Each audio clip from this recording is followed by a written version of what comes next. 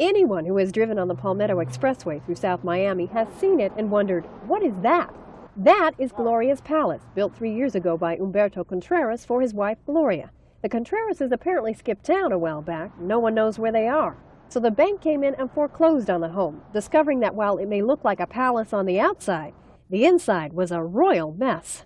It was very dirty, trash in every room and out back, and the grass was in bad need of cutting. You can still smell old food in the kitchen. A cleanup crew has been brought in, and today the curious checked the home out before the not-so-palatial palace went on the auction block. Plaintiff bid $600,000. There were no other bids. The winner was this man, who represents the bank foreclosing on the home. $600,000. Did you expect any other bids? They apparently did.